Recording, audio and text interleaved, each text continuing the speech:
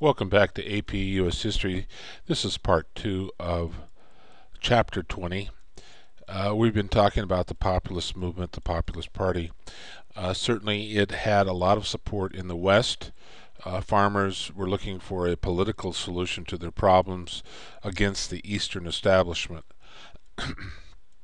In the election of 1892, Grover Cleveland will run again for president. And he will win the nomination in his party, and he will be successful running against President Harrison. Now, Harrison had been elected in 1888. Now, Cleveland was a Democrat. He didn't get to serve 2 consecutive terms. They were separated. One of the big issues in the election of 1892 was a protective tariff. Now that also had been an issue in 1888. In the meantime, the Populist Party are going to nominate General James B. Weaver, and he will run on the Omaha platform. The Omaha platform consisted of the agenda, the things that the Populist Party was pursuing. They still wanted the sub-treasury idea, where they could borrow money against crops being stored in silos. They wanted to abolish the national bank. They wanted senators to be elected directly by the people. And this will happen later in the 20th century. So some of their agenda will be fulfilled. Most of it wasn't. Ownership of the railroads, telephones, telegraph companies never happened. They wanted the government to operate a postal savings bank to provide low-interest loans to farmers. They wanted some restrictions on immigration. They wanted an 8-hour workday for government employees. They thought that this might bring more people into the party. They were never big fans of the Pinkerton Detective Agency because they always seemed to be on the side of big business. They wanted the Australian secret ballot, that is, that you voted and people didn't know how you voted.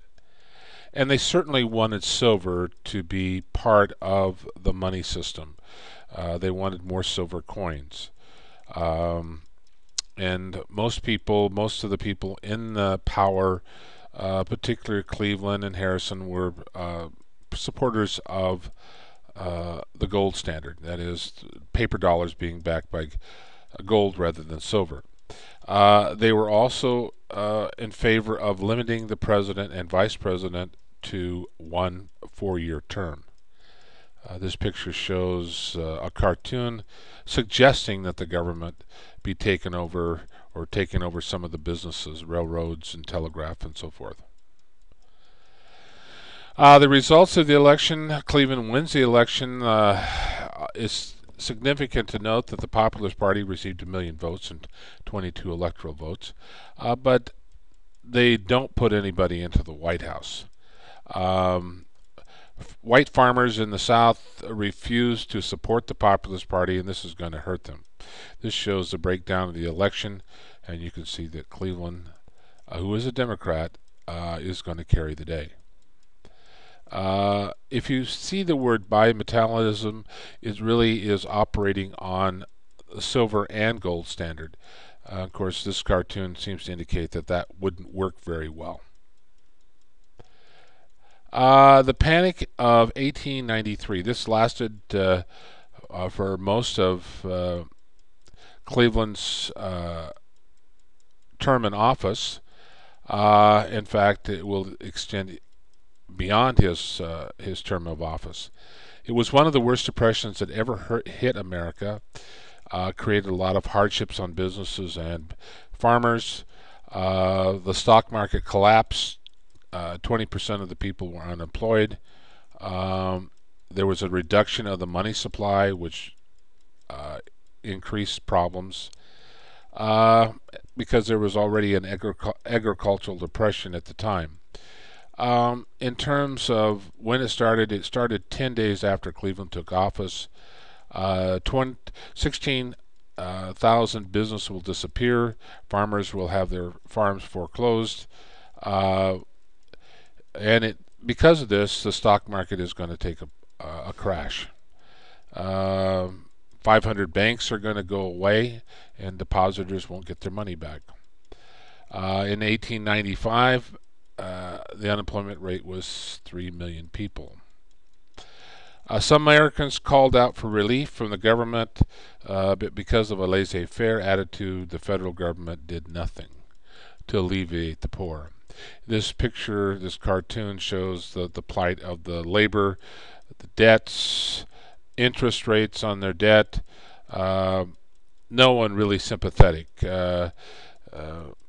Cleveland and Congress are considered traitors to the workers. This was written by a farmer at the end of the 19th century. It kind of sums up how he felt about the economy. When the banker says he's broke and the merchant's up in smoke, they forget that it's the farmer who feeds them all. It would put them to the test if the farmer took a rest. Then they know that the farmer feeds them all. That little poem indicating that farmers were very important to the economy and feeding people.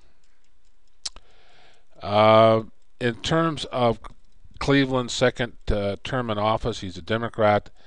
The gold reserves fell below 100 million, or below 100 million, to support 350 million dollars in paper money. The problem with the paper money, it wasn't accepted by people overseas, so if you were trading with them, they wanted to be paid off in gold. Cleveland, who is supportive of the gold standard, repeals the Silver Service Purchase Act, which would have added more coinage, gold or silver coins, to the economy. William Jennings Bryan objects. There was the Morgan bond transaction. Because the gold reserves fell to about 41 million, the economy was a little shaky. Overseas trade was crippled because they weren't going to take paper money. J.P. Morgan and some other bankers step up and lend the government $65 million in gold. They didn't do this out of the goodness of their heart. They got a $7 million commission. But it stabilized the economy, and things move on. Now, Cox's Army, 1894. These are industrial workers who march on Congress for relief. They want Congress to spend more money on public works so that it will put some people to work.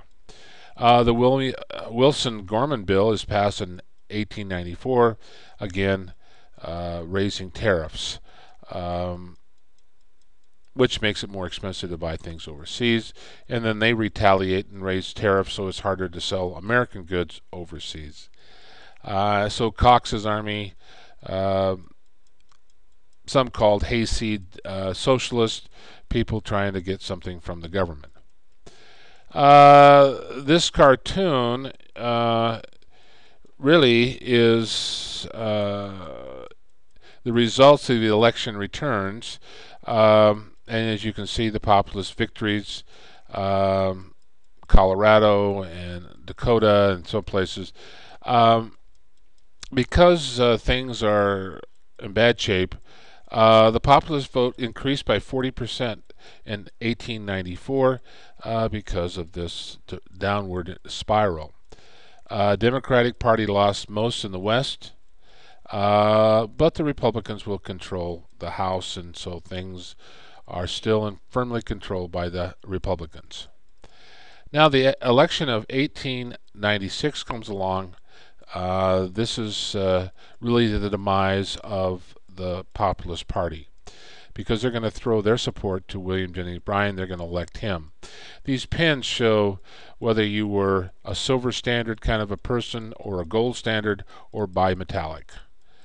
William McKinley was nominated by the Republican Party, and he will win. Marcus Hannon was his campaign manager, and he ran a masterful campaign against William Jennings Bryan. His philosophy, as was McKinley, was that the function of government was to help businesses. believed in a trickle-down economy, and that is, if the businesses were doing well, the labor community would also be working and doing better. Firmly believed in the gold standard and protective tariffs, as most Republicans did, protecting American industry.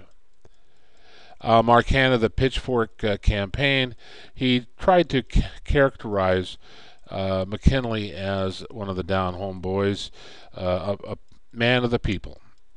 This shows the Republican Party trying to crucify labor on the cross of gold, and we'll talk about that in just a bit. This shows a picture of William McKinley. This is Mark Hanna conducting his campaign. And of course, this is supposed to be Hanna. That man Clay was an ass.